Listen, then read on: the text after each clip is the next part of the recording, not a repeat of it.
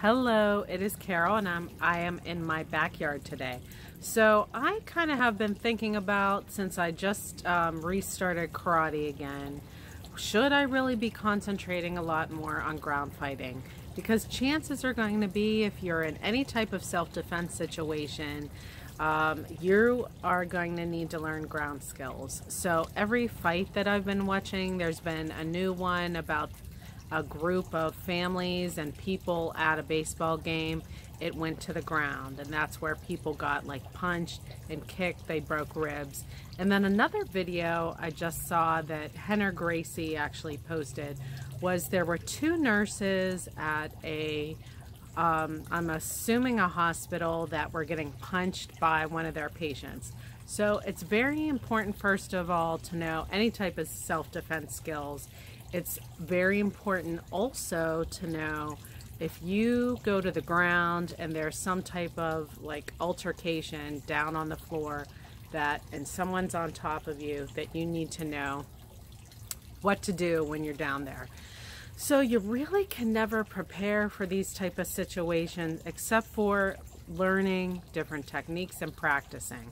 So that may mean that you are watching videos on the internet, or if you have classes available in Jujitsu or Krav Maga or some type of techniques that you can learn. If someone's laying on top of you and you're being mashed, that you have a way to figure out how to get out. And you never really know what it feels like until you actually have someone, lay on top of you. So ask a family member, a friend, somebody to, basically mash you into the ground and, try to figure out techniques how to get out and run away. So one video that I saw that Gracie posted recently was basically there were two nurses at a facility, and one of the nurses confronted a patient, and the patient basically stood up, grabbed her towards him, and started punching her in the face, and she just basically froze.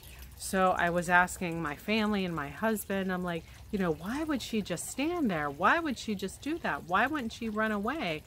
Well, first of all, I've never been in that situation. Second of all, whenever you're being punched or kicked, it is super painful, and your body goes into shock. It doesn't know what it should do next. And that's why I always discuss, you've got to train, you've got to go to class, you've got to practice, train. Because when you're getting punched and kicked, it's such a violent situation, and it's so painful that your body may shut down. But after you've done, thousands of punches, kicks, blocks, techniques to get out, chokes, your body just kind of takes over for you. So that's one good thing, that as long as you train, that you should have some confidence if you do get in any type of violent situation, that your brain may shut off or have a brain fart, so to speak, but your body's going to kick in. So even after there have been times in my life where I've stopped training. Every time I go back, I'll always say, come towards me and let me see what my body does. So it does come back. It's kind of like riding a bike. So some advice I have for you, if you are doing any type of stand-up like karate or kickboxing or regular boxing or some type of stand-up, try to learn some type of ground defense skills. Whether it's watching videos, Gracie and the Gracies have a great line of videos in their university. There's so much on YouTube as far as free content. And I'm not saying that you need to do, cartwheels and then choke and then this thing. Just learn some basic techniques. Just learn how to bridge. Learn how to, try to get somebody off of you. Learn how to maneuver your hips or your shoulders, or, a simple cross choke that you can learn as, self-defense techniques. And also, just one thing I would always encourage women and anybody else out there is don't put yourself in these certain situations. Now, of course, like different people. You never know where violence is going to break out.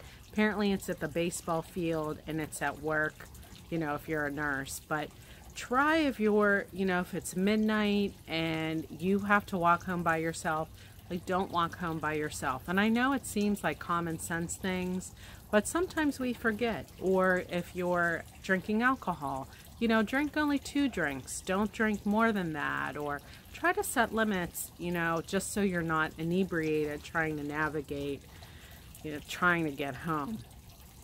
And always, I would recommend, if you are afraid to go to some type of organized martial arts class, watch videos. Watch as much as you can. And you'll need to practice the techniques. So whether it's you're pretending someone is coming at you, or someone, and a family member, someone you trust is working with you, you know, practice, practice, practice. You're going to have to practice, because that will, you know, your brain may not know, but your muscles will know. So if you have any questions or comments, or want to know anything about Tang Soo Do Karate, Jiu-Jitsu, or anything else, post them in the comments below. I do read them. So subscribe if you like. I'd love to have you see my new content as it comes up. And I will see you on the mat and in the dojang, and have a good night. Bye.